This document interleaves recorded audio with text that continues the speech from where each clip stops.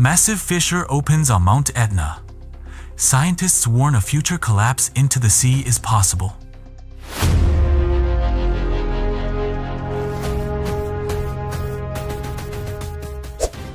Sicily, November 2025.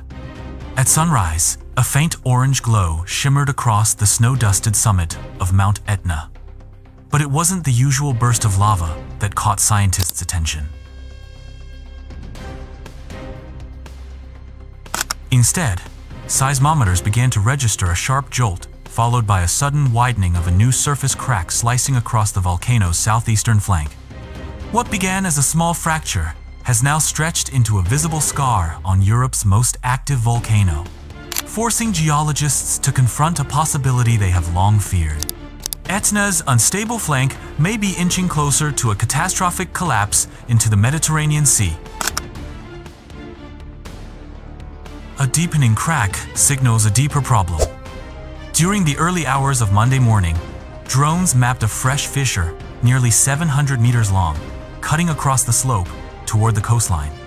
Thermal cameras detected heat escaping from the fracture, a sign that magmatic gases were circulating through fresh pathways underground.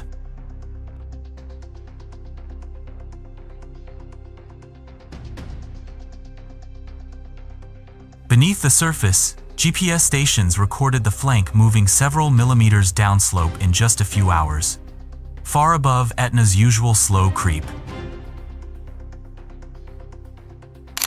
For most volcanoes, such small amounts of movement would hardly be noticeable. But for Etna, a mountain already known to be slowly sliding toward the sea, this sudden acceleration triggered alarms.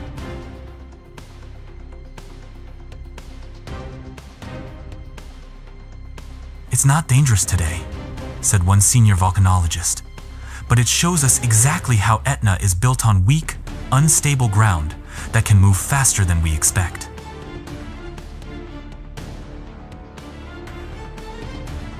Gravity, magma, and the threat below the sea. Mount Etna sits atop ancient layers of loose sediments and offshore deposits that act almost like a natural conveyor belt. Over centuries, Etna's enormous weight has pushed its southeastern flank gradually toward the sea. Most of the movement happens underwater, where the volcano's submarine slope can slip silently.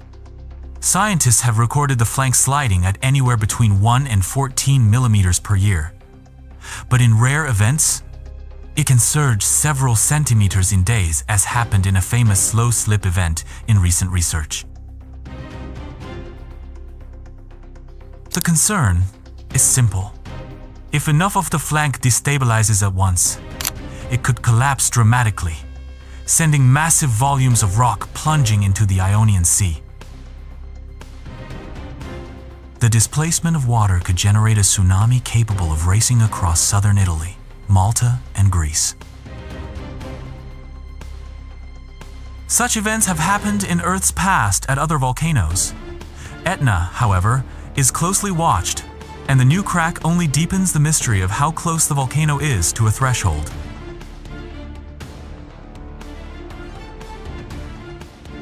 Eruption signals rising from the depths. Adding to the urgency, Etna's summit crater has been showing signs of deep unrest. Satellite infrared scans reveal a rising plume of heat beneath the summit vents, indicating fresh magma moving upward.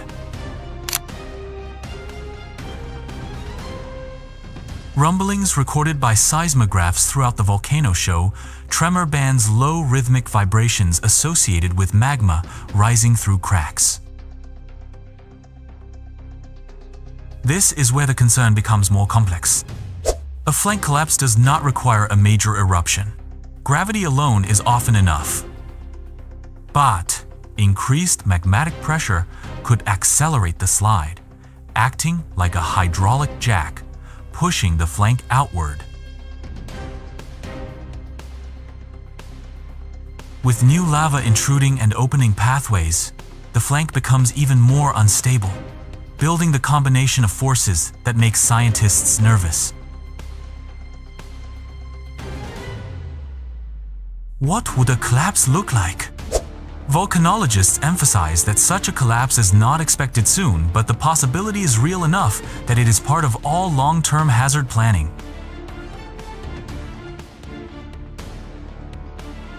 A catastrophic failure would likely begin with a sudden widening of flank cracks, rapid seaward acceleration, submarine failure of the underwater slope, a massive landslide plunging into the Ionian Sea, a tsunami wave that could reach the Sicilian coast in minutes.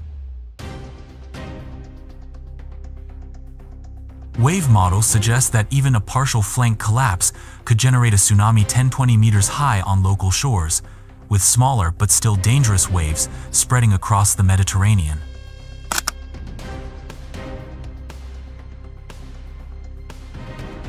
Scientists race to understand the new crack.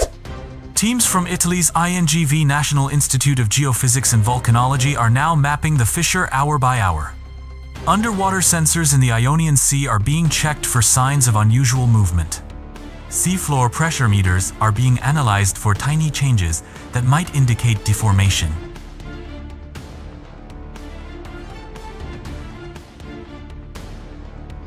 So far, scientists report no immediate collapse underway. A significant increase in flank movement. Signs of new magma pathways beneath the fracture. Localized inflation near the summit crater. The combination paints a picture of a restless volcano reshaping itself.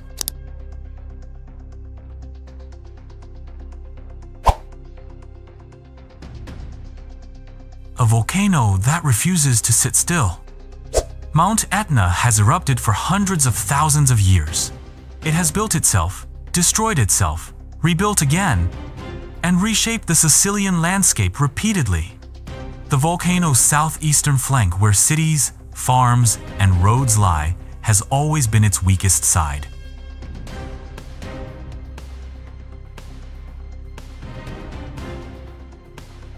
Today's new crack is a reminder that Etna is not just erupting upward, it is sliding outward, slowly and imperceptibly toward the sea.